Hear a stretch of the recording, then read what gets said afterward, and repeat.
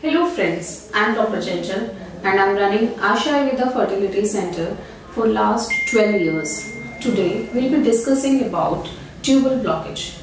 You must be knowing that for a natural conception, tubes play a very important role. So today we will understand why tubal blockage is so important to be reopened or to be resolved. So basically, this is anatomically a dummy of female reproductive system, that is uterus. So uterus has few parts. This is a female vagina through which after intercourse male sperm travels in the uterine cavity and then it goes to the tubes. And this is another opening in the tube, that is the fimbrial end of the tube. So from the ovary during ovulation a female egg or ovum is released and it enters the fallopian tube. So if there is any sort of blockage in the cornual part or at the fimbrial end, patient won't be able to conceive because sperm won't be able to enter the tube or the egg won't be able to enter in the tube and fertilization won't happen.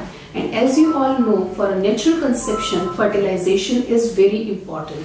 So tubal blockage is a problem that should be resolved, and it's an irony that nowadays out of every 10 infertile couple, 5 to 7 patients are suffering from tubal blockage.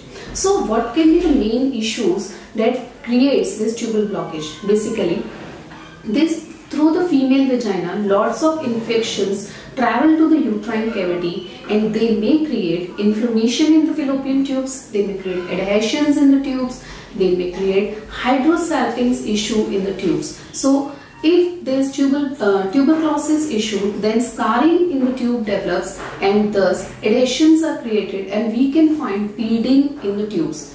There is more infection of tuberculosis, then this scarring can also happen in the cavity and that can result in Asherman syndrome, that is extreme adhesions or synechia in the tubal cavity. So other than that, PID is another issue which can create tubal blockage, that is pelvic inflammatory disease, that also creates inflammation in the tubes and can block the tubes also. Other than that, we can have Hydrosalpinx that may create laceration in the tubes and lots of fluid is accumulated in the tubes. So if you are suffering from Hydrosalpinx, then medicinal help can resolve your issue.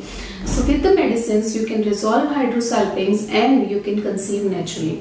If there is blockage in the tubes, we do therapy that is known as Uttarvasti, and that therapy can help you in resolving tubal blockage issue and up to the 80% chances. So it's very important that before going for a laparoscopy, you must go for Ayurveda, because Ayurveda has no side effects, it's not an invasive procedure and you can treat your tubal blockage naturally. So if you are suffering from any sort of issues, you can connect Asha Ayurveda that is in Delhi, Mumbai, Lucknow and Pune, and you can resolve your issues and conceive naturally. Thank you.